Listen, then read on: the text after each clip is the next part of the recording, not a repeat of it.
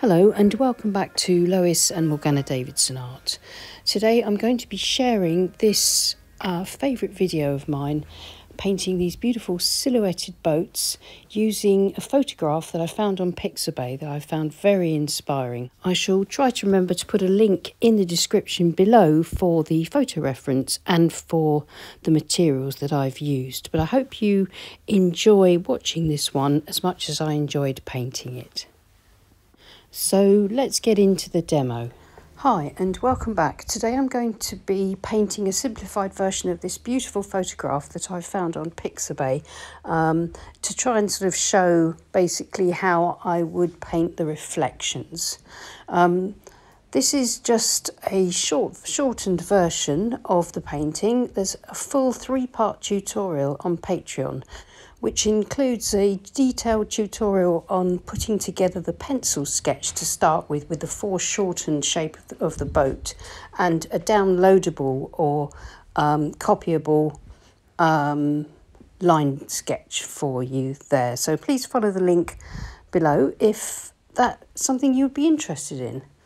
So I've started off by sketching out a simplified version with a horizon line, the distant buildings, a few masts showing boats moored up in the harbour, and my main boat. I'm using Saunders Waterford cold pressed 100% cotton paper. It's taped to my board with ordinary decorator's masking tape, and my board's at my usual angle of about 45 degrees, which helps the paint to flow. I'm using a limited palette of 2 colours for this painting. First, vermilion, which is this beautiful, rich, orangey red colour. And secondly, I shall use indigo. And the first thing to do is to wet the paper all over, and then using horizontal brush strokes with my large Pro Art Ranson Hake brush, I'm going to paint a graduated wash that goes from indigo through to vermilion, and then through to a mixture of indigo and vermilion across for the foreground water.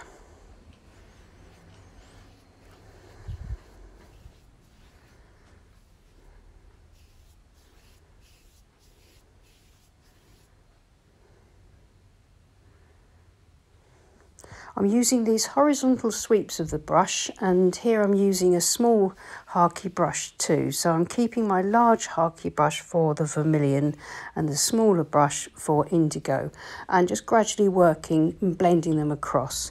You can of course use a water spray on this and tip and tilt your board, which I do a little bit later, but it's not shown here, to get a really smooth glassy finish to this graduated wash. But the thing to do at this stage is just to keep working with horizontal brush strokes, just blending in this wash. It doesn't matter if it seems a little bit streaky at times, because it's all wet, and the beauty of watercolour working wet in wet is that you get these subtle diffusions as the paint like gently blends together, and you can help this by keeping your brush strokes horizontal. And once it gets to the kind of look that I like, I shall then clean up with a piece of kitchen roll, clean up the tape around the edges of any water or paint so that it doesn't run back into my painting, and then I'll lay my board flat and let it dry flat, and then the wash won't run anymore. It should dry like that, but slightly lighter. And at this point, it's really important not to touch the wash to make any sort of marks on it or flaws. Just leave it to dry completely, and then we can come back once it's totally dry and do a bit more work on the painting. So it's completely dry, and the washes have given me these lovely soft sunset effect and of the reflection of the sunset on the water. So now I want to get in my horizon line. I'm going to use some masking tape, and I'm going to stick it across underneath my horizon line so I can get a nice flat horizon. Now please, if you're going to do this, check your paper first the paper you're going to use with masking tape, just in case. Sometimes masking tape will tear cheaper types of paper, so test the paper that you're going to use to make sure it's not going to tear, and make sure the paint's completely dry when you do this. I'm mixing up a mixture of my two colours, indigo and vermilion, making sure I get a really nice, almost a black colour, but it's actually a really dark aubergine. I'm using my 3/4 inch flat brush for this. The flat brush is really useful for blocking in cityscape skylines. So I'm just following my pencil outline. Use whichever size flat brush will suit the size of paper that you use. I'm using a 1/4 imperial sheet, which is 11 inches by 15 inches or 28 centimetres by 38 centimetres. So I find that the 3/4 inch flat brush is really good for putting in that horizon line. Once it's just about dry, carefully peel off the masking tape, and I've got a nice line there. It's kind of bled down a little bit by the tape on the left side, but I can just, with a flat brush, bring that building down, because this building actually is slightly closer. It's in the mid-ground. So I can just go over that slight bit there, and then using the tips of the flat brush, bring down some sort of horizontal lines for reflection marks. So the next thing I'm going to do is build up the rest of my distant reflections across the horizon line. Again, I'm using my flat brush and just the tips of the flat brush. I'm making sure that I leave a nice thin line between the buildings and the reflection all the way along for a sort of water line. And that should help me to create the effect that I'm looking for and differentiate between the buildings themselves and the reflections.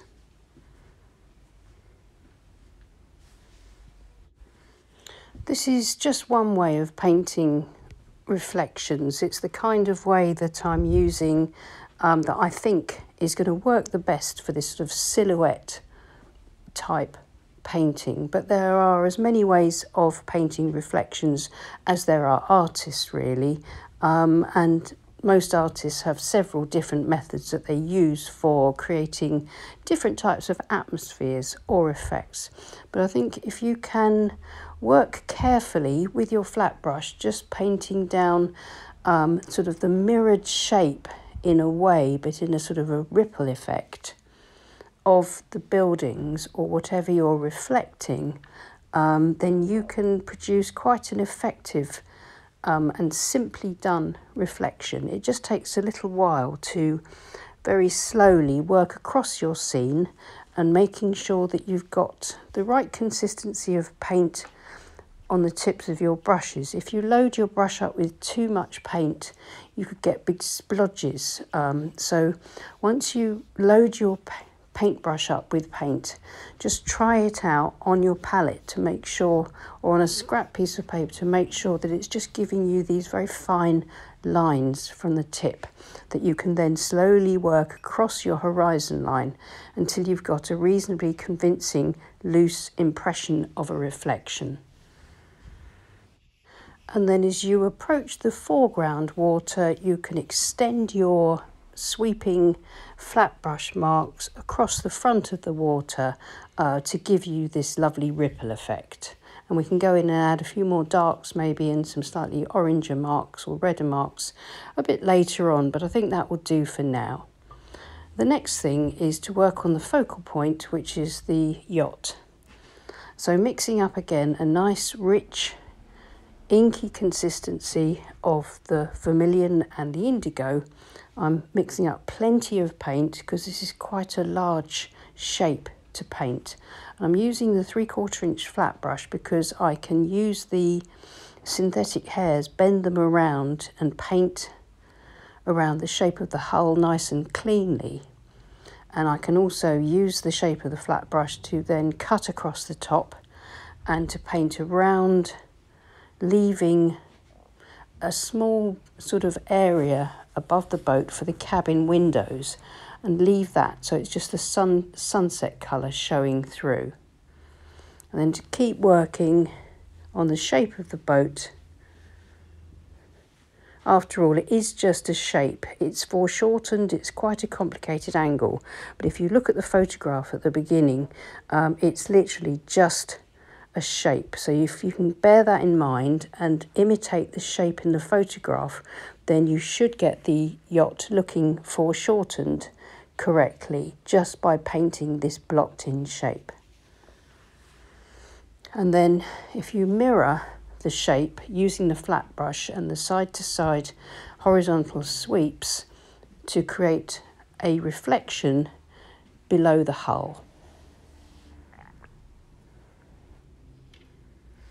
And then there's just a few final details, and this is why it's important to get the drawing right or the sketch right before you start, because you're just going to simply follow the lines with the tips of the flat brush to paint in these masts. So make sure they're nice and straight before you start, because if these masts aren't straight, then it will really notice.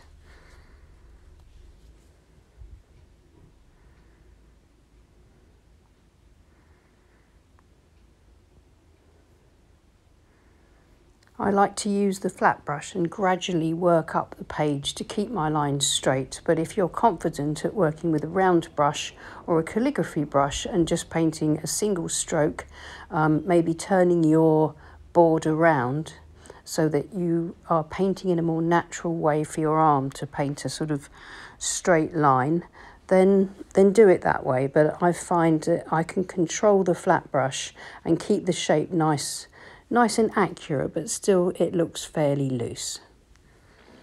Now next I want to reflect those masts. So using my small calligraphy brush and wiggly lines following the angle of the angled mast and then straight for the straight mast, bringing them down over the tape and then going back in with darker paint to darken up the shadows and reflections of the hull and blend them into the reflections of the masts.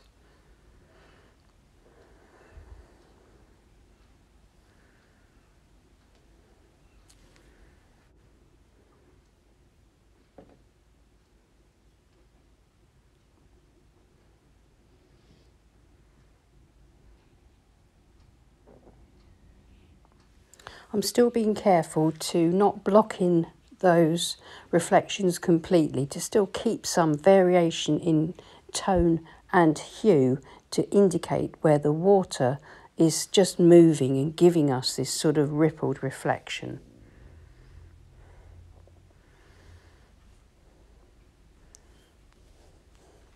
Now for some of the finishing details.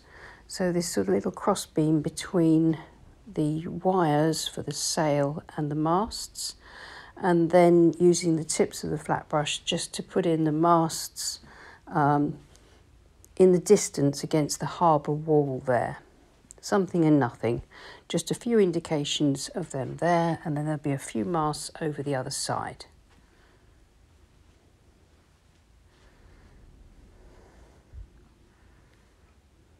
I shall put in the reflections for those a bit later once everything's dry.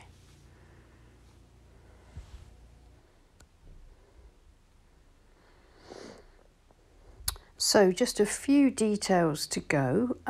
Firstly, I'm going to reflect the masts just with a few dots, just drawn down vertically below where the masts are there. I'm being guided by my photograph, keeping them nice and small and nice and faint.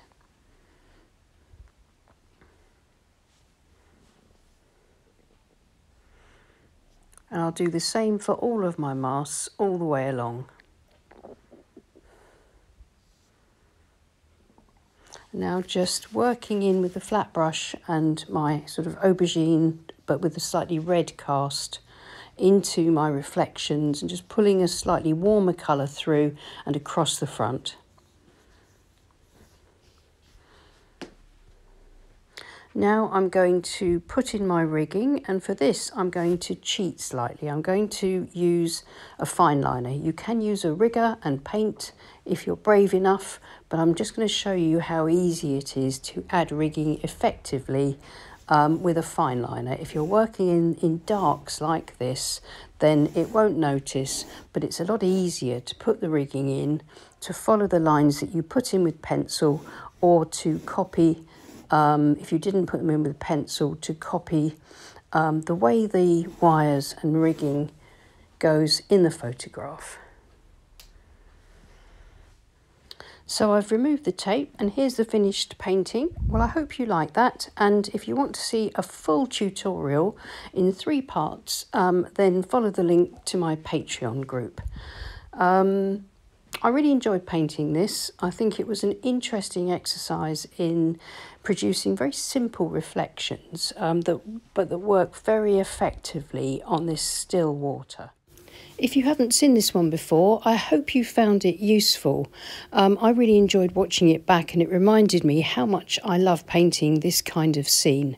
So I think I'll be planning a few more of this kind of thing this year. Well, thank you so much. Please leave us a like and subscribe to our channel if you haven't already. And thank you so much to everyone that supports the channel on Patreon. We really do appreciate you.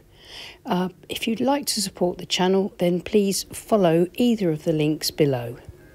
Many thanks and have a great week.